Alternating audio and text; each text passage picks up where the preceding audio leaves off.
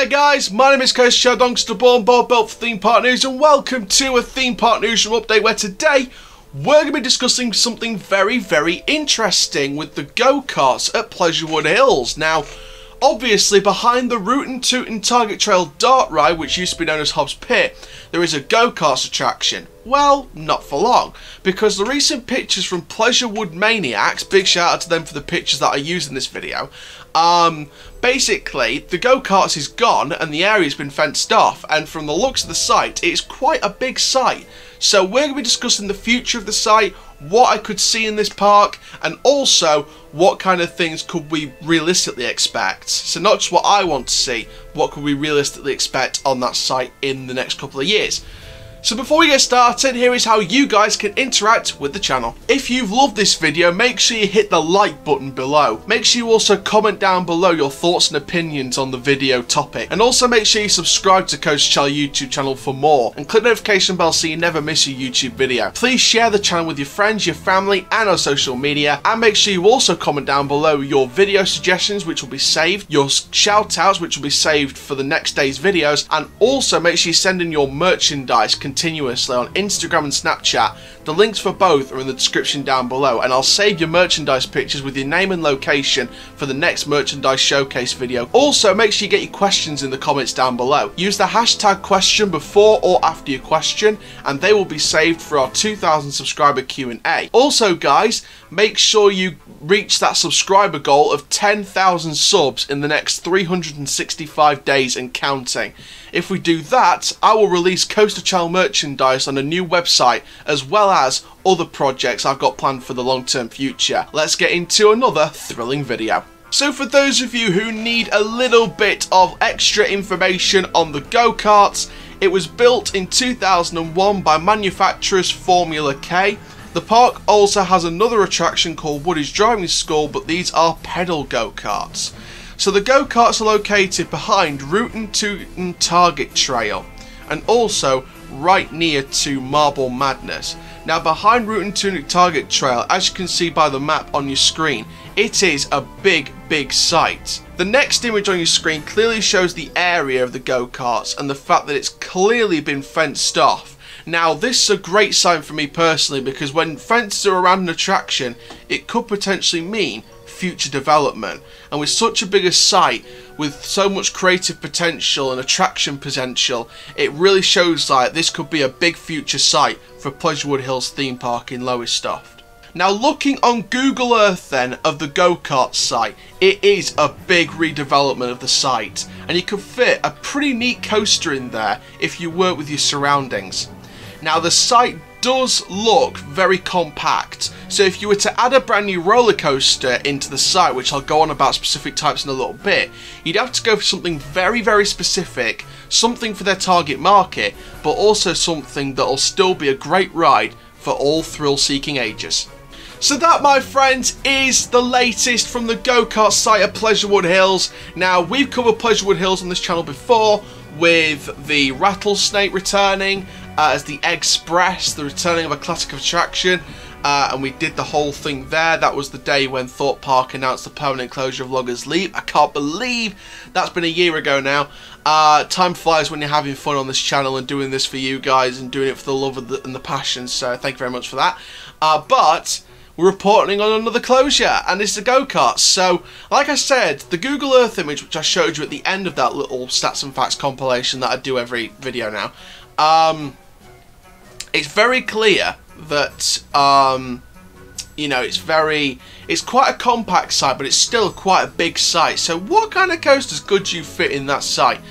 Well, I am going to be looking at stuff that's not just coasters as well, don't worry, non-coaster fans, but I think, to be honest, there's only two coaster types really that I can see coming into this site, and that is a Raptor or some kind of small wooden coaster. Now, you know, Gravity Group would be a great coaster manufacturer for Pleasurewood Hills. You know, loads of great small parks around the world like Sesame Place, even though they're owned by SeaWorld, you know, they are still a small park. They invested in a Gravity Group with Oscar's Wacky Taxi a couple of years ago.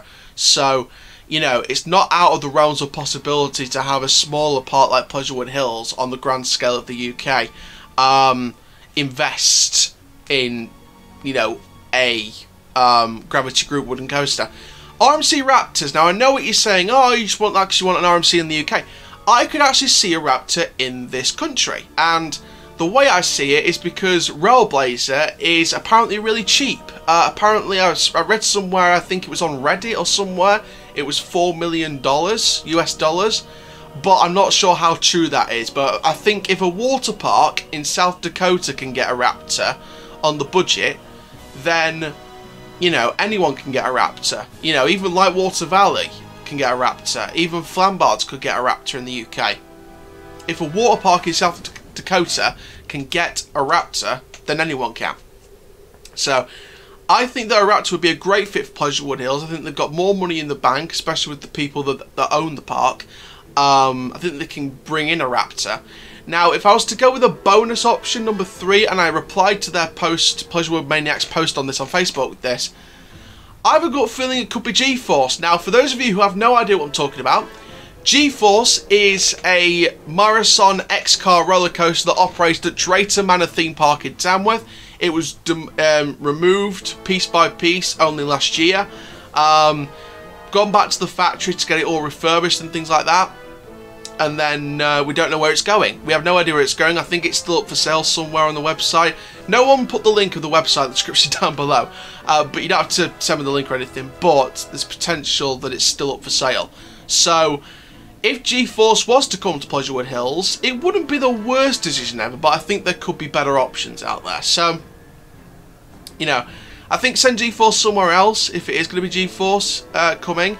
But I think that when you look at the logistics of it, G-Force wouldn't be a bad fit for that site, especially since there's other sites in the park where you could put a different type of coaster. But I think G-Force should be either in a different site, and I showed you in a video actually, a previous video on Pleasurewood Hills, where G-Force could go in the park.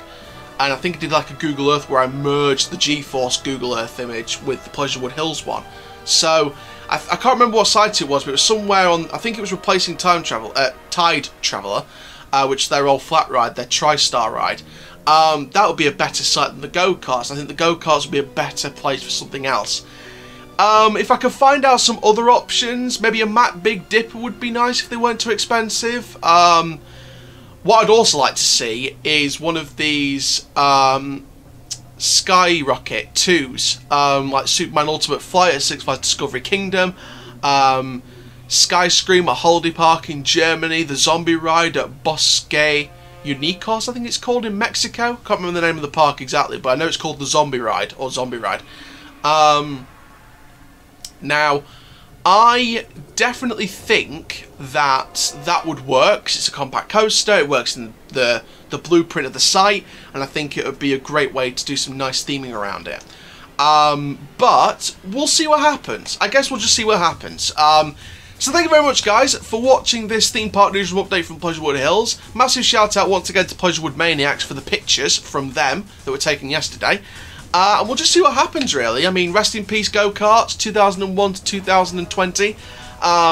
You know, nearly 20 years of operation is great for a Go Karts attraction, especially, you know, Go Karts are usually for the resort side of things. They're not really a theme park attraction nowadays, so they usually get replaced by something anyway. So I think it was on its last legs, in my opinion. So it's nice to have the Go Karts replaced now, but it's nice that it survived for nearly 20 years. So great historic attraction for Pleasurewood Hills, and I'm very, very happy with that. So thank you very much, guys, for watching this Theme Park Newsroom update. Make sure you like, comment, subscribe. And for now, guys, my name is Coast Chal, killing the coast life. I'm going to record my Cedar Fair predictions videos, and then I'm going to watch some Deal or No Deal. Thank you very much, guys. Take care. Have an awesome day.